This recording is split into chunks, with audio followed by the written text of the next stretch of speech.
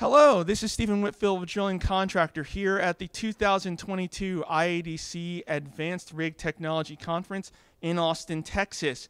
With me right now are Malini Manocha, Director of Rig Cloud at Nabors Industries, and Allan Nandlal, Product Manager at Well Data Labs. And we're going to talk about an interesting project that these two companies engaged in on the use of machine learning and statistical analysis to help improve predictive capabilities for well planning and performance in drilling. So, guys, thank you so much for taking the time to speak with me. Thanks for having us. Thanks for having us. So, Malini, I'm going to start with you here with this question. Like I said, this was a project between Nabors Industries and Well Data Labs. Could you talk a little bit about what the project was? What was the objective?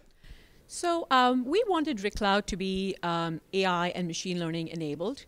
And WDL, or Well Data Labs, is pretty well known in its space, especially in the completion space for both AI and machine learning. And so we thought this was the right partnership to embark on as we want to grow our portfolio in Rig Cloud.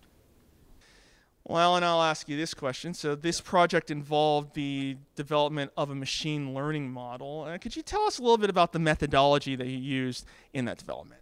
Yeah, absolutely. So because of the scope of the project, we needed to understand rig states, which in the ML data science world, it's classes. So we tested different multi-class algorithms. And the data science team settled on the CatBoost algorithm because it provided the highest accuracy of all the various algorithms that they tested. So that's what we're using to determine rig states, or in other words, just classified data. So one thing that you mentioned in the presentation you gave here at the conference today was on the importance of having the operation summary at hand and how that could help refine the predictive capabilities of the model. Could you tell us how so? Yeah, absolutely. So the operation summary in the drilling world, it's just known as a morning report.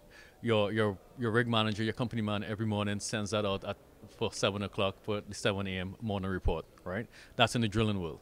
In the data science world, however, that is actually an SME or subject matter expert or a user who just reviewed the last 24 hours of signals or the last 24 hours of data, analyzed it, and labeled it for you. For Nabors' process on their rigs, they follow the IADC code. So for each time interval that you spend in that IADC state, the company man will record it from start to end, the IADC code or the class, and then leave comments. So for us, that's very powerful because we essentially have a user who just went back and labeled that 24 hours of data for us.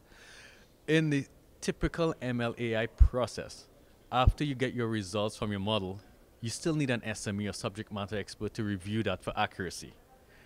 That is most times done manually by a user. But because we're tied in with Rig Cloud and we have access to that morning report in a structured format, we can now automate this process. So we have the machine learning prediction further enhanced by the user who just went in and labeled that data for us. And we do this process automatically. So that's how we use the operation summary to further enhance the accuracy of the model. All right, Malini, well, tell us some of the results that you saw from the work that you guys did.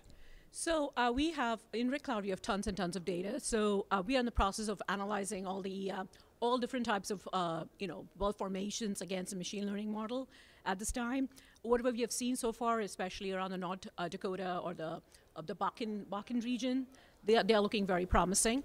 Our final objective is to collaborate with an operator so we can actually work with them, work with their drilling engineering team, and then see how effective we can actually use this model. So it'll help drilling engineers, especially reduce the flat time, or in collaboration with Nabors, reduce flat time, go faster, and those are the primary objectives that we are trying to achieve.